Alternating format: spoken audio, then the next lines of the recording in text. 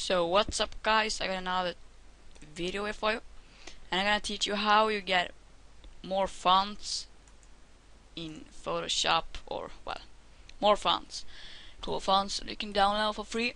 So you wanna go first, open up your internet browser, and you wanna search for fonts, and you can choose the font or 1001 free font. Okay, so I'm not gonna choose the font here, I think it's better. And I think that the most popular font is here. If you go to sci-fi or what is, and you can see right here Batman Forever. I think it's the most wanted font, so I'm gonna show you how you get it. So then you just download right there and you save it. I'm just gonna save it here. Then you open it up and you got it right there. And then if you open it, you see you got this. If you open up, it's like that.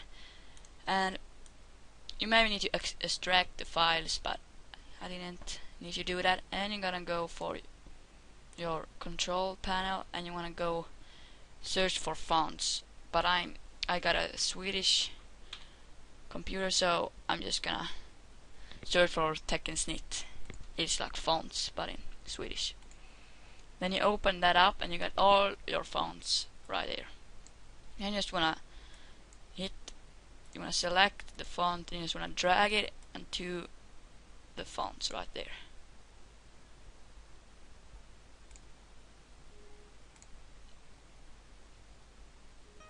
So you see I already got it, so I'm not gonna, well, I can do that. So then if you just open up your Photoshop, then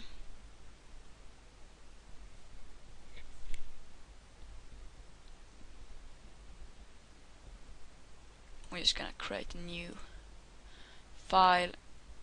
Just okay. I just wanna make a text.